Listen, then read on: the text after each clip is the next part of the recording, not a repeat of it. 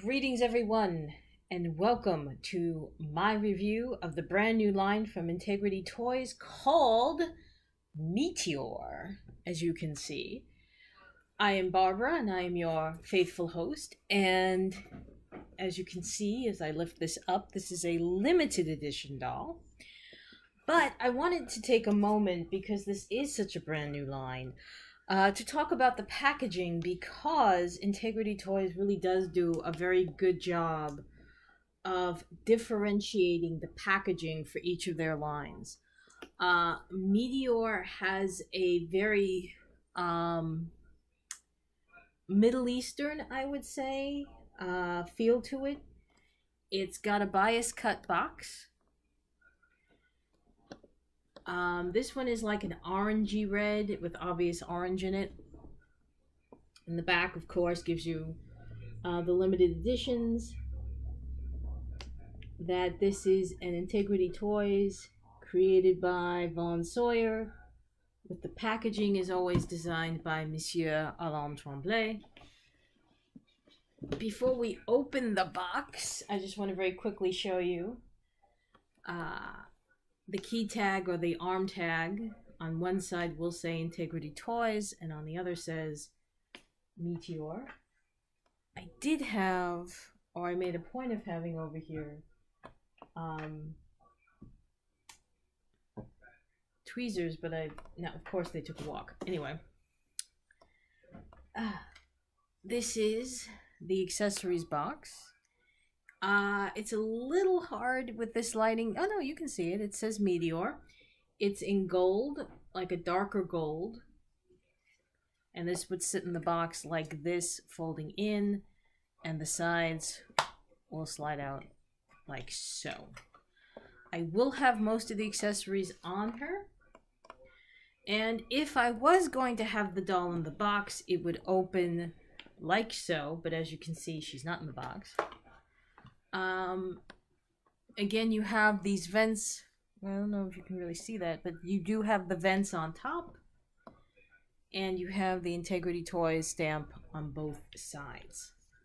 Now, without any further ado, let me introduce you to she who is called Edge of Night, Amirah Majid. Now, Miss Majid and her colleagues are all supposed to be part of a group of young professionals who are working in and around a club which is called Club Meteor. They are influencers, they are social media mavens, and they are, you know, again, relatively young. I think if we're keeping the storyline clean, because they are part of the greater fashion royalty world, they are the girls of Meteor, and they really shouldn't say girls, they should say young women. The young women of Meteor are the ages Veronique and Adelaide were when they started. So I don't know if I should be reminding people that it's been a while that Veronique and Adelaide have been around, because they've kind of danced around the fact that it's been 20 years. And by now, Veronique and Adelaide would be mature women of a certain age. But anyway, this is not about them. This is about Amirah. So let us move Amirah in a bit closer. Amirah's palette is going to be mostly matte as opposed to glossy, and it is going to be in the grays, except for her incredibly neutral, almost not painted lip. Her eyes have like a very grayish sand color on the top to a much more distinctive gray at the lower lid, with a glossy finish on the edges. Her eyes are lined in black. Her lashes are real, they are applied, and her eyes are a grayish brown. She's wearing a very interesting metallic piece of jewelry, where you would expect at the part near nearest the ear at the lobe, that would be a gemstone. It's not. This is all cut silver. It is meant to give you the impression of being very chunky. Keep turning her. This is a doll that does not have a great deal of product in her hair. It is pretty much loose. It is in a half ponytail at the top. That part up here where the tail, I should say, is wrapped, is going to have a little bit of product in it, but everything else is free, and it's a very tight razor blunt cut at the bottom. Let me put the camera down. Let's turn her back around again. The look is incredibly interesting, and this is one of those moments where I'm currently tempted to say the parts are greater than the whole. And by that I mean you have this really cool textured jacket that's almost like a worn suede.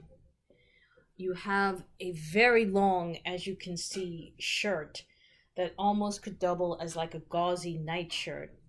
She has this really cool tie and this really, really nice gray plaid skirt, which is very much the private school, Catholic school look, except for the fact that the jacket is off the shoulders. So this is some kind of, it's an interesting little boho not boho, but you know, it's an interesting little schoolgirl fantasy, which is kind of, I guess, in keeping with the idea that Amirah comes from money and she would have gone to private schools, and maybe this is what the girls did with their blazers once they were out the door. They crank up the skirts and they turn down the jacket collars. The jacket, by the way, is going to close with hook and eye in the front. And I believe I saw that the tie, if I remember correctly, let's keep turning this again. The tie has a pearl button in the back. Don't bend her down a little bit so you can see this. Excuse me. It has that pearl button in the back with the loop. And for right now, I think I put the collar up so that I can turn the collar down. There we go. That's the much more classic tie. The tie is kind of cool. I like it, and I'm guessing it's kind of an okay length.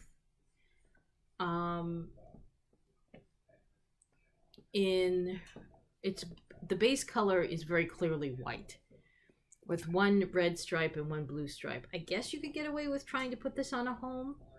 I don't know. I will hold that thought. Next time I get a home, I'll try it out. As you can see, the shirt looks kind of gauzy, but isn't. It's really just a very nice, fine check pattern, but instead of it being two different checks, it's white on white check. And again, as I said, it's an exaggerated length. The shirt goes all the way almost to the knee, while the skirt is about the length, as I said, the skirts would wind up once you were out of school and you were walking to the bus stop. Not that I actually did this when I was in high school. And her skirt, by the way, will close also with hook and eye. Very nice detailing pleats in the back, by the way. I'm just quickly lifting this up to see what kind of... Wow! Woo! Hey there! Check this out, everybody. We have a brand new panty pattern. You know what? It's like, okay, it's a panty, it's white mesh, or beige mesh, or, you know, black mesh. This is actually a very nice flower patterned panty. Not unlike ones that we would actually wear. So I'm actually kind of impressed. Vaughn sprang for a new pattern of panty. Wow.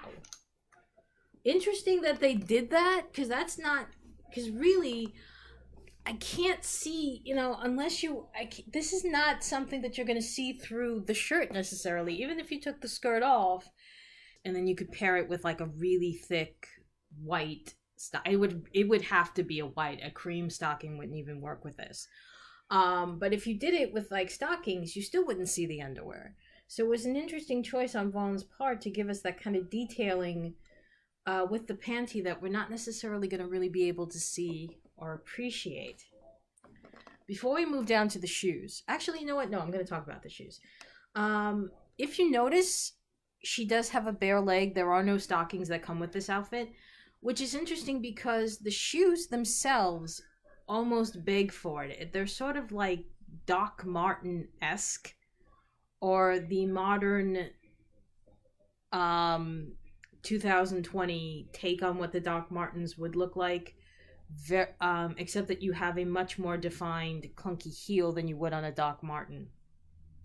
The front is very dark. The front is very dark, Doc Marten.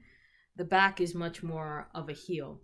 And again, I was expecting to have like or I would think she would come with socks or stocking just to stick out from the boot, but it doesn't. By the way, just to finish up with the boot, obviously you can see it laces in the front for real. You should probably have a pair of tweezers with you.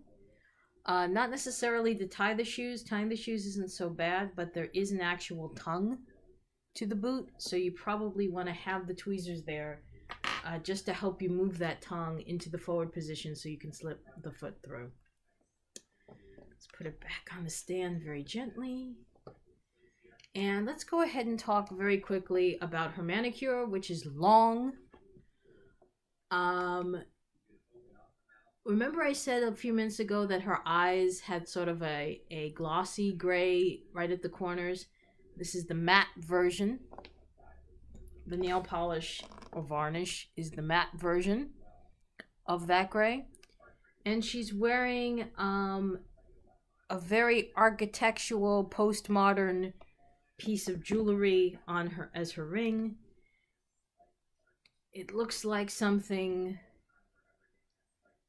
very, I don't even want to say it's Art Deco. I think I'm going to go with postmodern, like, constructed piece of jewelry. What else does she come with? Well, in her particular case, she doesn't come with too much more. She does come with, and this is basically reason number one I bought this doll, was the skirt, frankly, because I haven't seen a private school skirt constructed this well ever. And again, let me say, oh, wait a second. I'm just realizing this. Okay. There's like semi-pleats over the pleats. So this is really very, very, I'm afraid to break the pleats, but this is very, very well constructed. This is definitely very much like the private school skirt. But as I was starting to say, reason number one, reason number two is this very functional tote bag that has both the carry handle and the messenger bag strap. You can be opened gently, children, and there is a zipper with the extra pull. With the extra pull tab. I don't want to push this.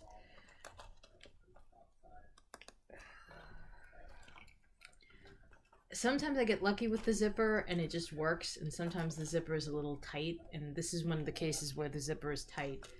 So I don't really want to force it too much because I don't want it to break. But once you do open this, you can obviously put in here lots of stuff that, whoa, there you go. Lots of stuff that we've been getting lately, like the iPad, like the phone, like the notebook and pen we get with Giselle. Hold that thought, Giselle is coming. So clearly this is a bag you can actually put lots of stuff in. You might even be able to squeeze the camera that we got with Romaine not that long ago. I guess Romaine was about a year ago now. Time is a little weird lately, isn't it, folks? Yeah, we'll talk about that later too. Anyway, purse front. This is the back. I think the back pocket also opens. Stick a little money or an ID card in there. And you can close it back up like this. Again, that zipper is tight, so I really don't want to get too crazy with it. There you go. And of course, this being Integrity, the one other almost de facto accessory is the second set of dialing or pointing hands or gripping hands. She doesn't necessarily come with anything to grip in this case, but you do have that extra set of hands. Now, I said originally I bought her just because I wanted to get the pieces. This was definitely a doll I said I don't know if I'm in love with the outfit as it's put together. I'm still not completely in love with it, but in person it's a lot more impressive, particularly the jacket. I did not realize it was suede. It is really, really nice. But this is definitely a look that you can have a lot of fun with, mixing and matching. And frankly, again, just to go back to the skirt, and not that I'm obsessed with private schools, God, you people are gonna come out of this video thinking I am, but I'm not. I'm just saying the skirt would work with Poppy if Poppy went to a private school or a school that had a uniform. But looking at Amirah head on in person and looking at her face, particularly her eyes, she's a lot more attractive in person than I realized she was going to be. So originally it's like, you know what, I'm probably going to keep the outfit and sell the doll. But now I'm thinking, no, I think there's a place for her in my collection. And I'm going to meditate on that. So Vaughn has done a very good job with the Meteor dolls. There are other dolls in the line. Amirah is not the only one. But she is the only one I got. Excuse me. She is the only one I chose to get. So, what should you do? Where would you want, what should you do? I would say this is not if you want to come in with the Meteor line, with the first line, this is not a bad idea. There is a doll in particular who has incredibly fierce and wonderful hair, and of course her name goes right out of my head as I'm thinking about it. I will put the doll's name will wind up in the edited video below. So look below, look right here, right now, and you'll see her name. But that's another great doll to have because it looks like she has some incredibly fierce hair. Definitely keep your eye out for these dolls. They were able to be shipped almost immediately from the time of their reveal to now. There was very little lag time. I'm not quite sure how much we're going to be able to say about that going forward. I think you guys know what I mean. The world has kind of changed a lot since the last time we all kind of sat down and hung out and talked. It's gotten to be, frankly, pretty shaky. And I've been told we cannot say the words of what is happening, but a lot of us are home and we have more time to play. And if there was ever a time for you to go through your collection, debox your dolls, redress them, put the pieces together in all different crazy combinations, if there was ever a time to do that, this is it. We cannot sit in front of a TV all day watching Fox News or CNN or MSNBC or the BBC or ITV or Sky News or any of the other, the Canadian Broadcasting Channel or any of the other international news outlets that are out there. We need to get out, and we need breaks. And if there was ever a time to play, this is it. Play. Enjoy yourself, and certainly the Meteor dolls are a great place to start and a great place to play. So for Amirah and for me, Barbara, I will see you in my next review, which is going to be of a new face doll, Giselle to be exact. So enjoy, everybody, and take care. Bye-bye.